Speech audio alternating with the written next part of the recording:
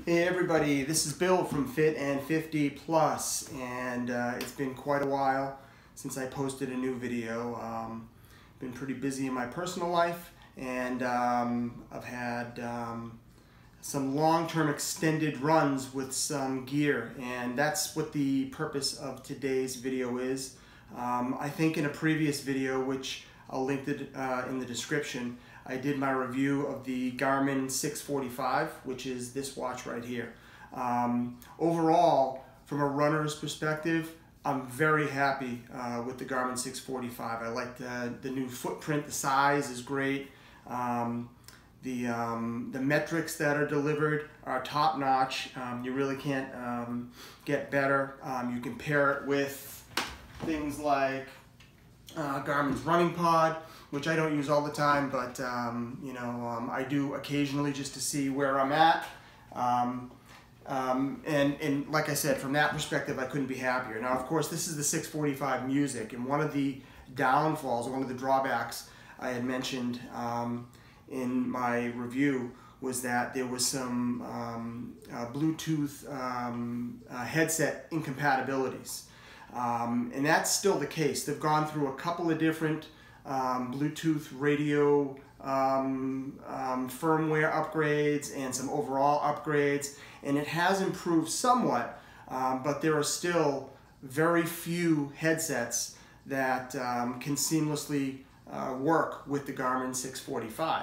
Now, honestly, that's the reason I got it. I was never really a music person when I ran outdoors because I kind of just didn't like the clunkiness of wires banging on me and all that type of thing. I just couldn't be bothered.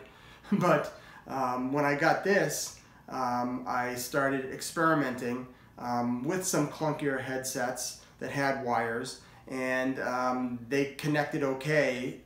I wasn't happy going more than a mile or two with them, but I really got hooked on having music while I ran. And what I found, believe it or not, was that I was trimming 7, 8, 9 minutes off a 5-minute run, a 5-mile run, if I had music playing in the background. So I kind of got hooked on it.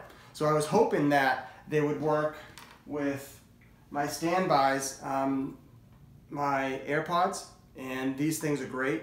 They sound really good, charge lasts really long. I love them.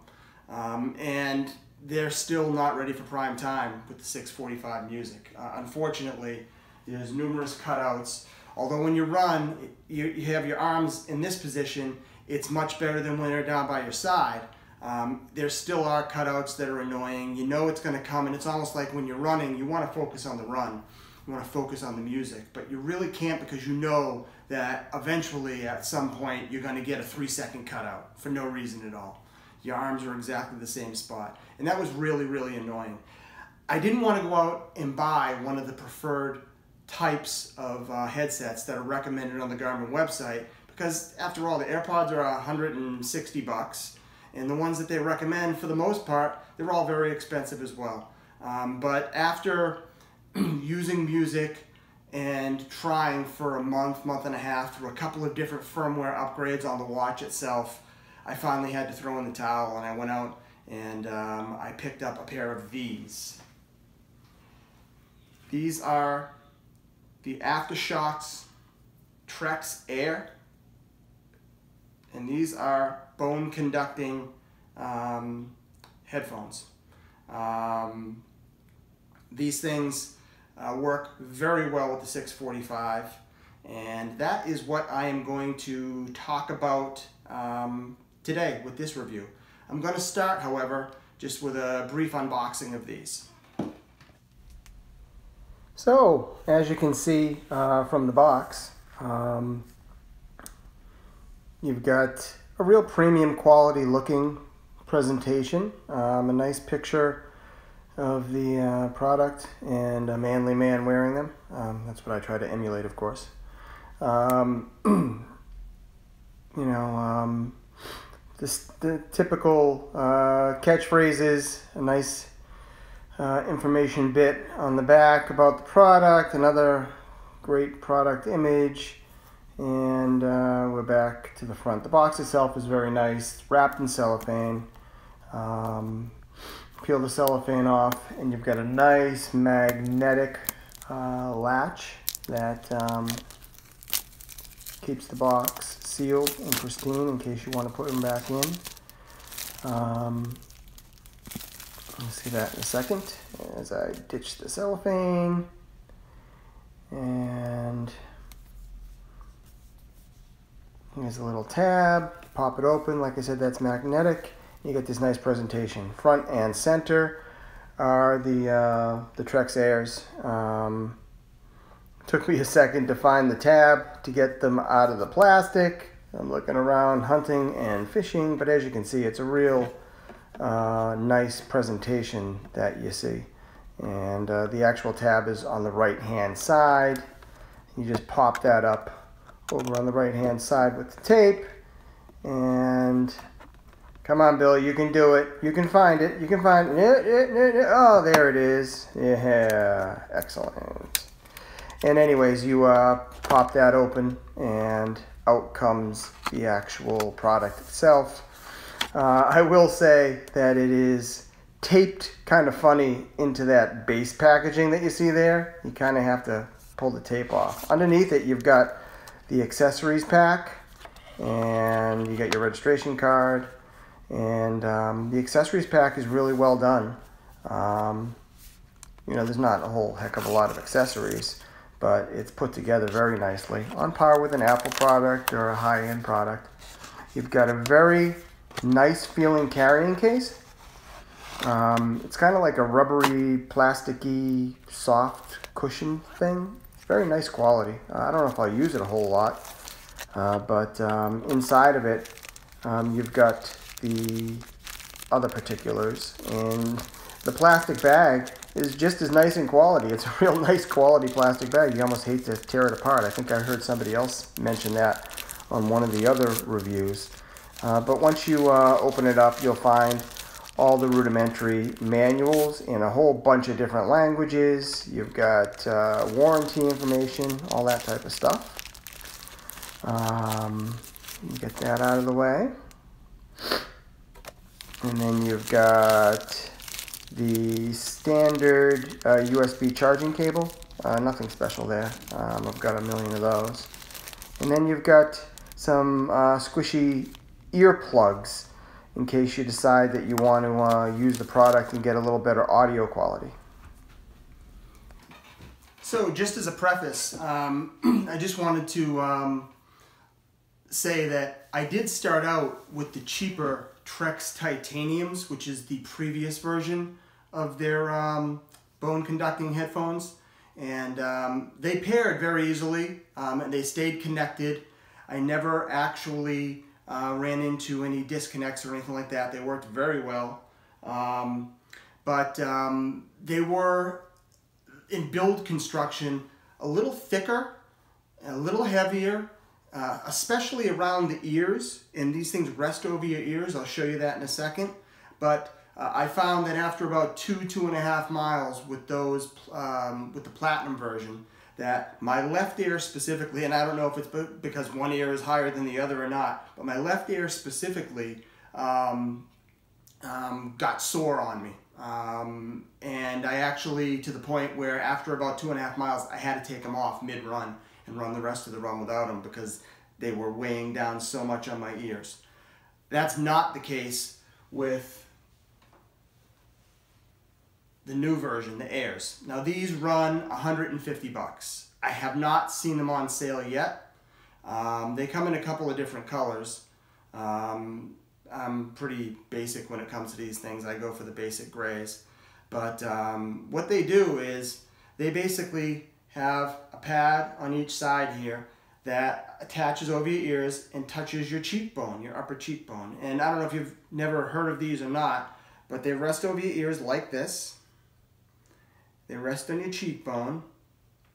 And as you can see, there's nothing in my ear at all. It basically uses this thing as a transmitter into the bone, and it transmits through the bone to your eardrum.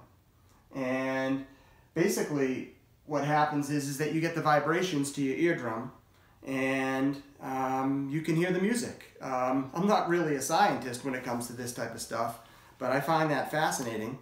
And they work very well. Now, the one thing that I will say is that these are not audiophile style headphones. I mean, if you're expecting to get the the results like over-the-ear set of $700 cans, just ain't gonna happen. They're not even as good as the Apple Airpods, quite honestly. They don't seal the noise out, but that's not what they're intended to do. Your ears are open and they're really perfect for bicycling, running, hiking, any type of outdoor sports where you want to be aware of your surroundings. And that was also one of the reasons why I never used music in my 15 plus years of running previous to this, was I want to be aware of what's around me. If a dog's running up behind me, if a truck's coming down the road, I want to meet my maker. I want to see it coming and give myself a chance to maybe dodge it. I don't want to just be in my own little world and the next thing you know, I'm no longer here, that type of thing. So I found that important. The AirPods, to a certain extent, allow some outside noise to leak in, and that's why I really wanted to give those a shot. But with these, you basically can hear everything that's going on around you. Now, some people might think that that's kind of odd, and it does take a little getting used to. But what ends up happening, and this is kind of the way I describe it, because people always ask me, what do they sound like, if they've never used them before? And what I tell them is I'm always reminded of, I believe it was an episode of Family Guy, where Peter Griffin I think he had a wish from a genie, and one of his wishes was he wanted to have his own theme music.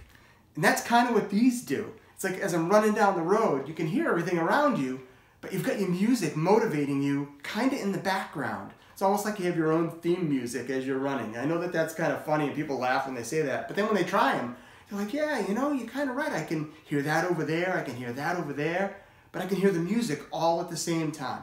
So that's basically how they work. They come with air, as you saw on the unboxing, they come with some earplugs. If you really want to get decent quality sound, you can plug the earplugs into your ears, or you can just test it by popping your fingers over your earlobes and shutting your ears off, and you can see how much richer and bigger the sound is when you do that. But for me, all I wanted here is just the music, the run, and anything that may be of concern around me. And these things do it in spades. I really couldn't be happier with these things. And in regards to the weight, they're lighter than the Platinums. This over the top of my ear is much thinner, and I've worn them on several long 5+ mile runs. Haven't had any issues that I have with the Platinums in terms of pain over the ear or anything like that. They've really done well by me, and I'm extremely happy that I invested the $150 on them. With that said, if you have any questions or comments, feel free to throw them below. I will try and get back to every one of them. I would really appreciate you subscribing to my channel. I know it's been a while since I posted my last video, but I'll try and keep more frequent ones. I think I got one coming very soon on my 100-mile test with my New Balance Zante V4s. So I'll be putting that up, let you know how those worked out for me. And like I said, hit the thumbs up, hit the bell if you want to get updates when I put new videos on. And with that said, you have a great day. This is Bill from Fit and 50 Plus. Thank you very much for watching.